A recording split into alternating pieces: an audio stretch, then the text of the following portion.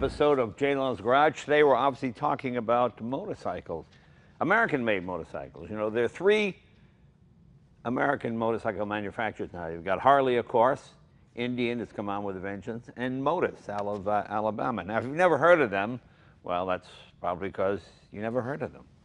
They're a small company, but they make their own motor. See, that's, to me, that's the key, because a lot of people come here with bikes, and it uses an S&S engine and other parts, and they might put their name on it, but it's an S&S. I mean, S&S makes a fine engine, but you didn't invent it. You didn't develop it. That's what I like about this company. This is all American-made stuff, and it's an engine unique to this motorcycle. And it's an engine we really haven't seen before. People like to call it half a Chevy V8, but it's not really, because the whole engine is built from the ground up, basically. It's a bespoke motor. It isn't, you know, half a Chevy block cut in half or any of that nonsense.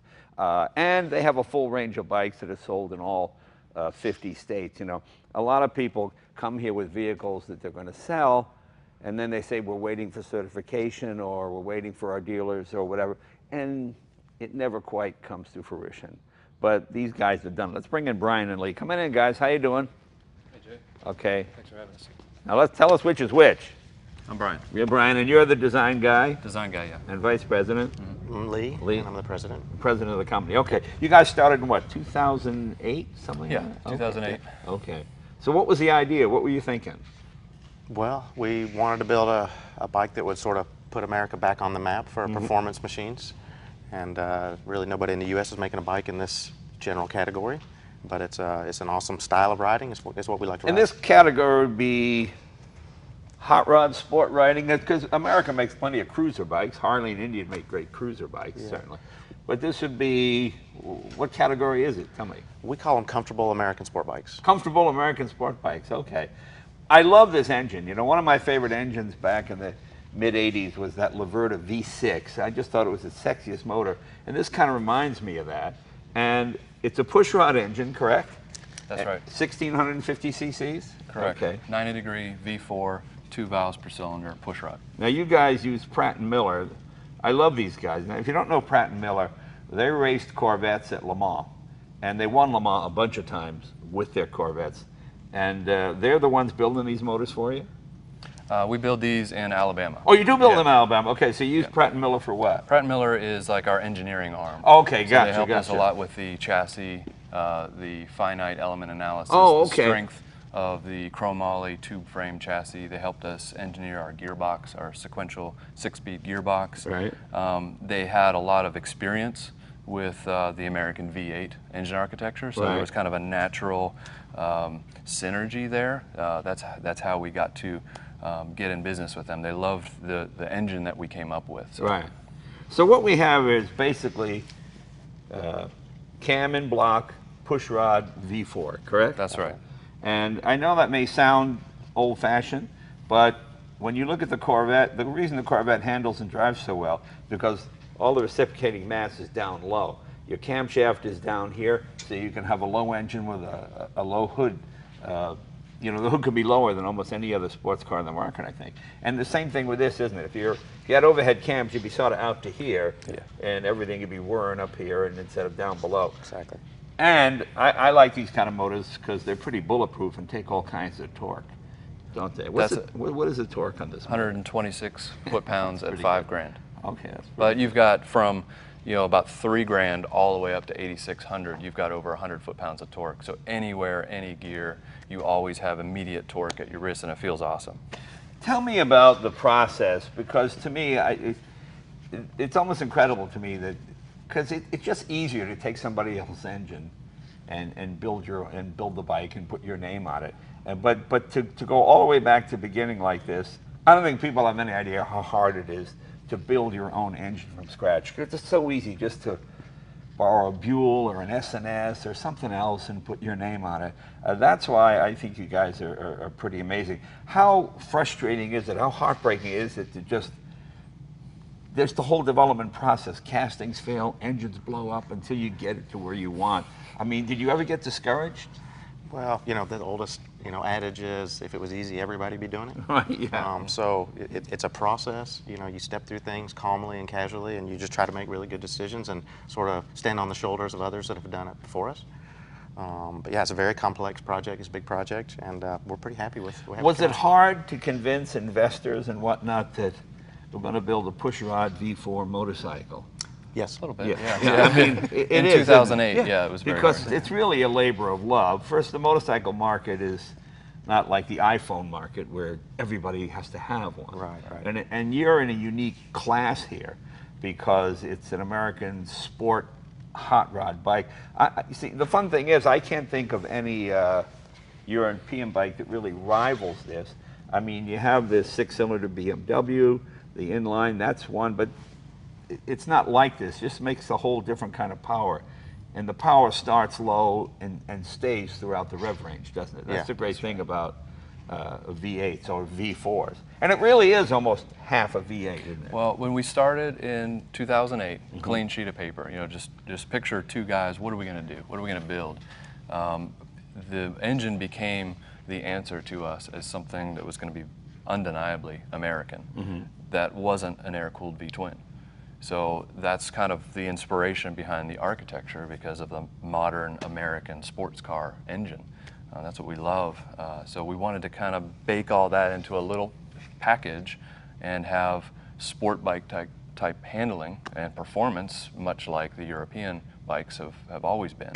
So that we kind of just blended that together. Which came first? The idea for the engine or the motorcycle? I mean, did you think we want to build a motorcycle, or do you think I'd like to build this engine, hey, let's put it in a motorcycle? Well, that's a good question. Yeah, we wanted to build a bike. We're motorcycle enthusiasts. We're nuts. We wanted to build a bike. So a lot of my early sketches were like, what's it going to look like? Right. You know, so I was drawing a V-twin. I started with an air-cooled V-twin, and great, it's going to be another American air-cooled V-twin sport bike. And it just wasn't good enough. It was like, you know, the whole designer's block thing. Like, we had to come up with something that was going to be compelling. And when we started going in the V4 direction, that's when we knew it. It was like this. There was no other choice for us. We could Did you ever think V6 and then now let's loop up 2 more cylinders? Well, we could add more cylinders, you know, sure. No, I'm just curious. Or was it always a V4? We looked at a bunch of different configurations, and we sort of backed into it with the performance we want and the packaging we want. And we settled on the V4. I think it's probably the only V4 ever built in the U.S. for a production, you know, kind of reason.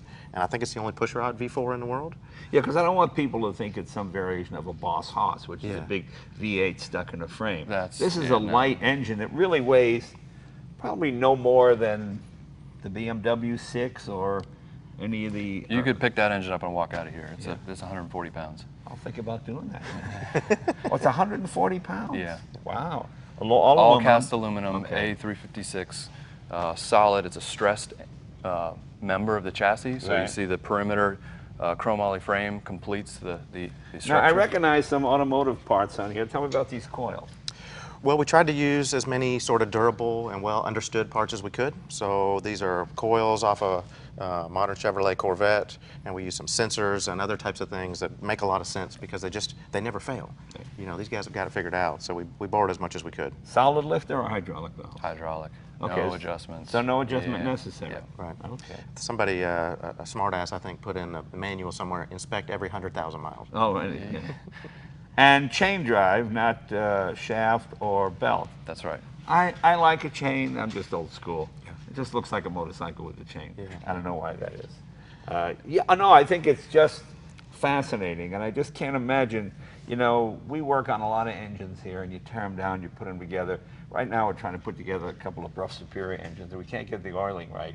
We're just working on that. So I can't imagine starting from scratch and pouring your own castings and doing the whole bit. It's pretty amazing. The whole thing. There's 22 castings there that we had to design, engineer, and tool up and get made in America, and it can be done. It totally can be done. And whose transmission do you use? So we designed the whole thing from clean sheet, Okay. and we really weighed a lot on Pratt & Miller because they have so much experience in sequential racing gearboxes. Right. So our transmission design is incredibly robust, can handle hundreds of foot-pounds of torque because that's their experience. You know, they make stuff that doesn't break in a 24-hour race. Yeah. So it has kind of that imbued in the soul of the bike, is this racing gearbox. All right, let's move over to the bike itself. This is the MSTR, so this would be the sport model, is that fair to say? That's correct. Okay. 180 horsepower? 180. Okay, geez, that's pretty good. And what does the whole bike weigh? Fully wet with 40 pounds of fuel and 30 pounds of luggage. It's about 580, 590. Okay, okay. Brembo brakes. Yeah, I love the lights down here, actually.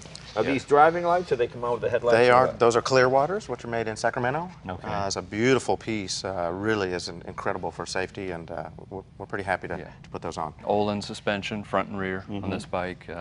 Top of the line, super bike level suspension on this bike. Right. Highly tunable, triple adjustable, solid chassis, chromoly steel, as I said. Very rigid. When you ride it, you won't feel any wallowing in the suspension and frame. And you guys built these in Alabama, right? That's right. Built 'em in Birmingham. Yep. Okay. And we're located in the original location of the Barber Museum. Oh, which is sure. A lot of ghosts left in that building. Yeah, yeah. Good yeah. spirits there, yeah. Yeah. Yeah, and you have, what, 22 dealers around the country now? 22 really, really good shops. Yeah, yeah. And, you know, you should look this up. Read the Cycle World Road Test. Read Motorcycles. Read what they have to say. Because it's a real bike. I love to see people building something in America. It's so hard with all these automobile manufacturers and some motorcycle manufacturers going out of business. It's nice to see guys coming up with something. And this is a uniquely American appealing engine, you know? I mean, it's water cooled, it's not air cooled. And it looks good. It looks good. It looks like a real motor. 1,650 cubic, that's a pretty big motor. Yes, 6-speed transmission? 1650 cc's, Yeah. but we kind of backed into that number because I say cubic inches, I mean cc, sorry. Yeah, 60, it's 100 cubic inch. 100 cubic inch, Yeah, right, so okay. there's Harleys that are bigger than this engine. Right. But it, for us, we backed into it because we wanted, you know, from the beginning, we wanted an American sport bike that could handle the twisties and have torque out of the turns. So that 2-valve pushrod nature and the displacement, you know, with 3 1/4 bore, that's how we arrived at 1650, Right. to give it the torque that we wanted at the bottom end, coming off of 2,500 RPM. You've got 80 foot-pounds of torque. And what's the most test miles you've got on any engine so far, do you know? Probably the most test miles are probably dyno. Right. You know, doing accelerated durability in a Sure. dyno, which is a pretty hellish thing to do. But we got a lot of bikes with a lot of miles on them. It's actually a painful thing to watch, to see our engine go through a durability Yeah. sawtooth cycle on a dyno. It just Yeah. looks like it's in pain, kind of like a, you know, like you want to go in and save it, but it's impressive to watch this thing and what it can handle. And it's, you know, the bottom end, triple plain bearing bottom end, Right. 4-bolt mains. It's incredibly durable, and that's why we're pushing, you know, a crate engine program, because we want to see it in all kinds of things. What is the warranty on the motor? 2-year on the motor itself. Well, I mean, what is it on the... Well, the motorcycle has 2 years unlimited miles. Oh, okay. And we can even extend that up to 6 years. Oh, okay. Cool, cool. So it's meant to be driven. It's meant to be ridden. It's our customers ride these bikes all over the country. They put some serious miles on them. Yeah. And you've sold quite a few. And again, it's legal in all 50 states. Yeah. Correct. I get a little tired of people coming. We're just waiting for a certification. Well, for whatever reason, they don't have this, it doesn't have that. The government said you can't do this. Yeah. I mean, if you've ever tried to build something, the regulations, oh my God, it's pretty crazy. And these go for about, what, 30 grand? Yeah, the MST starts about 30 grand, Okay. and the MSTR is in the mid-30s. Okay, okay. Now, I know that sounds like a lot, but that's really what you pay for a tricked out Gullwing or a big Harley dresser or something of that nature. Right, sure. So it's a quality piece. Again, I can't stress the fact that they make their own motor. That's the real sign of dedication to me, because it's if you use somebody else's motor, the rest is not easy, but it's easier to build your own motor. And then you have to get the motor certified, correct? That's right. You got to give government testing, and it's got to pass EPA and CARB. EPA Yep. As you can see, and we have CARB. full catalyzed exhaust system. That's right. And we had to go through all the testing. And those tests are expensive, like 50 grand or something a test, some crazy thing like that. Yeah, they are. Yeah, I mean, so the fact that you're able to get this done, it shows real dedication. You're not going to get rich for a while building these. So that shows that it's a labor of love. We're having fun. Yeah, you're having fun, and you're making a quality American product. That's what really impresses me about it. I mean, there's real heart and soul into the bike. And something else you do that I think is unusual is you sell the engine separately if people want it. They can put it in any application they want, huh? That's right. Yeah, we spent a lot of time trying to make it as configurable and easy to adapt into other applications. And we've done boats, we've done small cars. We brought a supercharged version of our bike. Oh, there you go. And what do we have here? Oh, okay. Here's a Polaris Razor that we put the motor in. All right. This thing is a riot. We took a 100 horsepower motor out of it and put 180 in it. It's about the same size. Yeah. We didn't cut the chassis or anything, and Yeah. really Pratt & Miller did the integration. That thing right there will, it's an eye-opener. Yeah. It'll do a wheel stand. Yeah. It's pretty awesome. It's hilarious. Yeah. And this one is a custom bike, obviously. It's got a supercharger on it. Yeah, we built this as a development bike to some of our customers want some power adders to their crate engine. So we're developing the ECU mapping with a bolt-on Pro Charger, basically. And what are you getting for horsepower with this? About 230.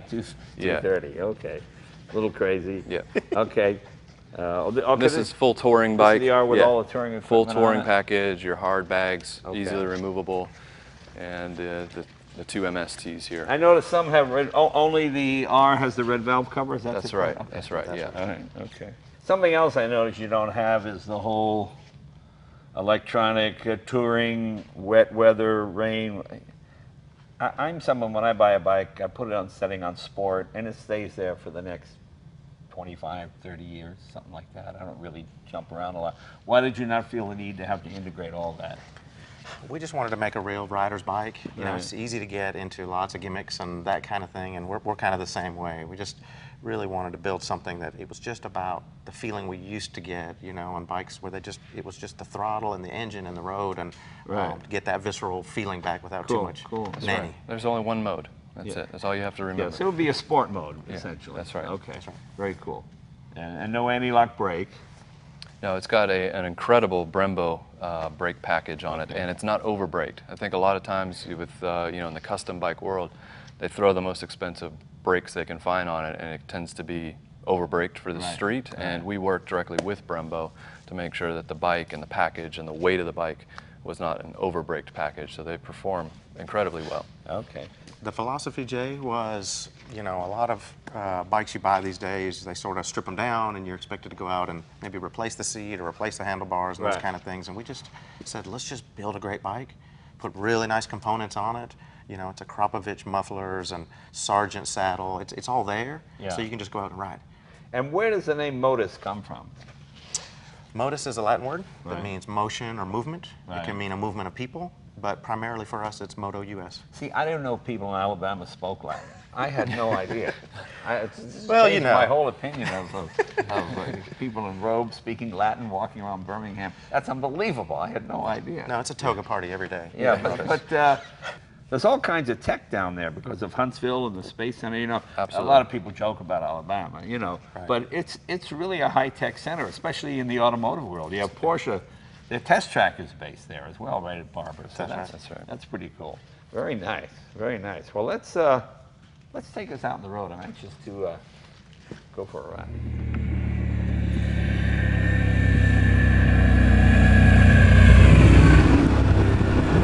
Okay, initial impression. We've only got about 1.5 miles or 2 miles. Extremely comfortable riding position. I love these bars. Reminds me of the Vincent Black Shadow. You kind of sit up and bake, they call it, but it's a real comfortable riding position. There's not a lot of weight on your arm. And all this is certainly not a lightweight bike. It's not a real heavy bike either. It's about, what did he say, 550 pounds, something like that. But it carries its weight down low, so it's quite maneuverable.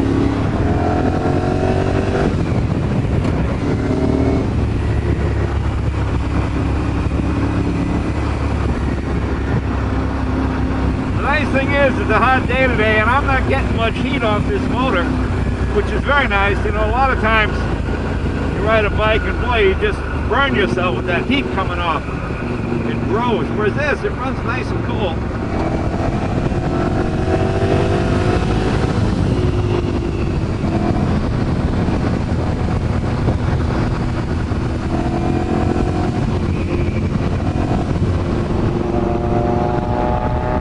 It's a very torquey motor.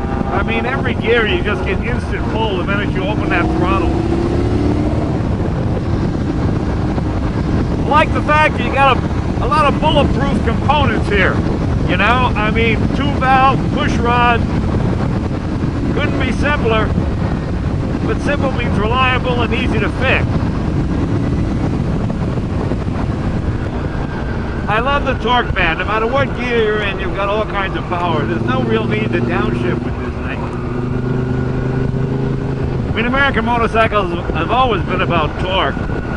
You know, Harley, Indian, they always had that strong pulling power, but they're always around 65 to maybe 90 horsepower. Imagine that same feel of torque, but with 180 horsepower.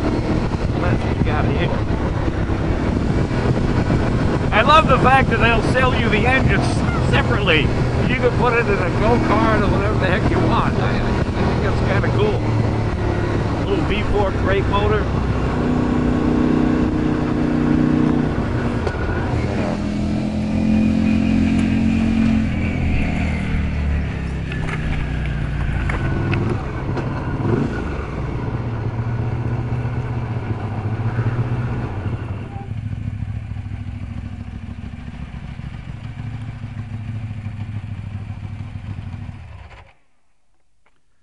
Well, I must say, the riding position, extremely comfortable. You know, this is a classic case of not reinventing the wheel.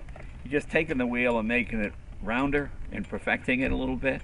You know, what you have here is all proven technology. You know, a lot of automotive parts, like the coil from the Corvette and a few other things. And this, what appears to be bulletproof V8, it's 90 degrees out here today. I don't even feel any heat coming off of this thing. It runs nice and cool. Riding position is real nice. It's a really comfortable motorcycle to ride. And the torque is there. You know, we Americans just like our torque. You know, with your Harleys and your Indians, you've got, what, 80, 90 foot-pounds of torque with maybe 75 to 90 horsepower. But it feels like a lot more power because, you know, torque wins races. You know, horsepower sells cars. Here you've got the same torque as those big V-twins, but with 180 horsepower. Which, I mean, I've barely been out of second gear or third gear. We'll take it up in the freeway and put it in sixth gear. But it just pulls so nicely, and to have a pushrod motor like this rev to 7,500 kind of makes me laugh a little bit. You know, a Corvette is 640 horsepower, weighs about 3,000 pounds. That's a V8. You cut the V8 in half, and you got 180 horsepower with 500 pounds, you're going to beat the Corvette. You got a better power to weight ratio. But I think the most important, impressive part about this thing is the fact that it's a finished production motorcycle. As I said before, I've just had so many people come to the garage with their dream, and I take it for a ride, and something fails. Well, you know, we're going to fix that when we reach production. Or these are finished bikes. They're coming out of the factory now by the rate of 5 or 6 a week, something like that. So you're not going to see yourself coming and going. But I think this has the ability to be a real cult motorcycle, especially when you start seeing guys putting 100,000 miles on these motors, you know. Because as I said, this is there's nothing new here. It's just done right and done properly. You know, when Indian came out with their Scout in 1931, it was a flathead, but it beat all the overhead valve engines because, they had a gear-driven primary and a few other things, and they built it to last. It didn't quite rev the way some of the overhead valve ones did, but it was reliable, and it made good solid torque and good solid horsepower. And when the other motorcycles broke, that's when the Indian won a lot of races. So, you know, sometimes the last days of old technology are better than the first days of new technology. I don't know if that's necessarily the case here because there's a lot of technology in this motor, but a lot of people might poo-poo it because it's a 2-valve, you know, cam and block motor. But all that means is you've got lots of torque, lots of horsepower, lots of reliability. I mean, look at this. You know, most bikes on a day like that, you shut it off and you hear bing, bing, bing as they cool because the engine gets so hot. Whereas this thing, it's not stressed at all. I mean, it's just a real comfortable bike. I think you could do 500-600 miles a day and easy because it's really comfortable. Let's take it up on the freeway. When I get into 6th gear, I can't even. I'm not good enough to to push it really hard on these twisties. Plus, I'm old, and plus there are a lot of cops. Let's take it up on the freeway and see what it does up there. Come on, we'll do that.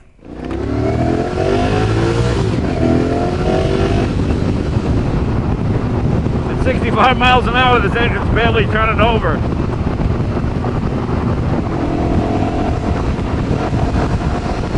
You don't want to hit the short school bus.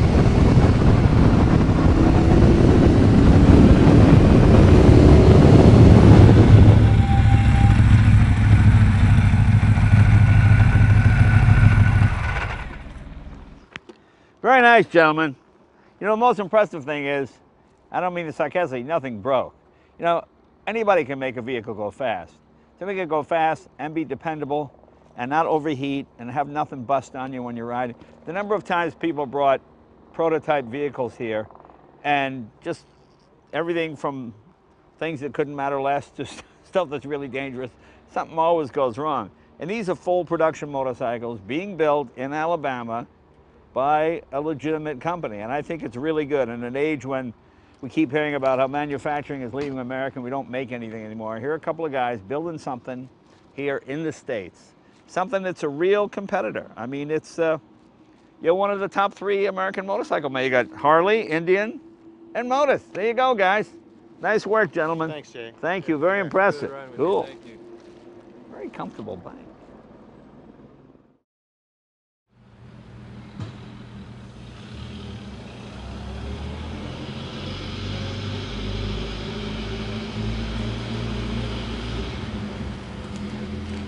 Mm-hmm.